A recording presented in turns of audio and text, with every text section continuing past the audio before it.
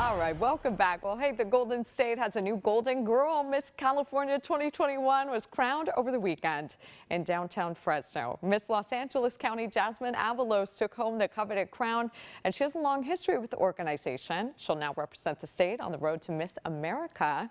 And Jazmin is joining us live this noon to talk about her experience and her plans for the year ahead. And first of all, Jazmin, hello and congratulations. Hi, everyone. Thank you so much for having me, and thank you so much for supporting the organization. I'm so excited to be here with you this afternoon. And the crown looks perfect on you. Might we add, Thank just you. tell us, how are you feeling right now? Oh, I am so excited. I think it's still sinking in. It feels like it's been a dream in the making for a long, long time, and having that 2-year waiting period kind of made it all that more exciting. So I think it's still sinking in, but I'm getting ready to get to work, and I'm just excited to represent our state. Absolutely. And we know you've been on that stage and very close to the crown, at least last time for sure, and a few times before that.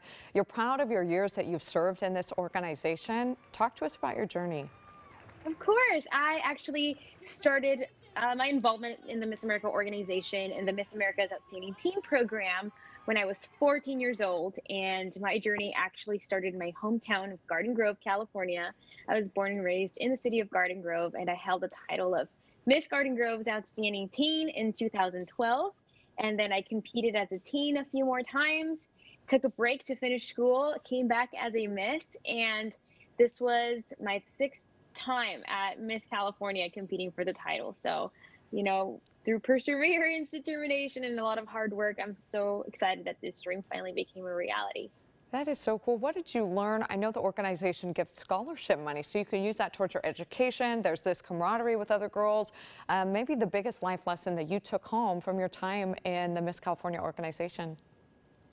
Yeah, so I am the first in my family to pursue higher education of any kind, and I am the daughter of a single parent. So the Miss California organization really motivated me, inspired me, and gave me the mentors that I needed in my life to not only pursue my higher education dreams, but to believe in myself. And I am now a debt-free graduate from the California State University Fullerton, and I will be going on to pursue my graduate studies after my year of service. And I'm so thankful and grateful to say that I've accumulated now with the title over $30,000 in scholarships to put towards my education, and I'm so grateful. One of the biggest lessons that I've learned is that every single experience that you have as a title holder or as a volunteer, whether that's at the local, at the state level, or even just through competing, is an experience that will prepare you for life.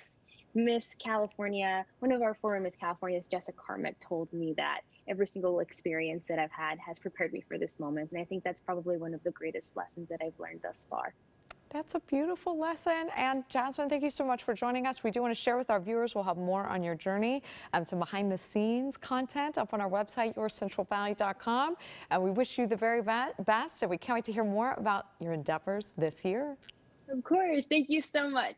All right, Jazmin, take care. And hey, speaking of coming up on July 10th, tune in for an exclusive look inside the competition during the making of Miss California Road to the Crown. And we'll be releasing behind the scenes videos and interviews up on our website, yourcentralvalley.com.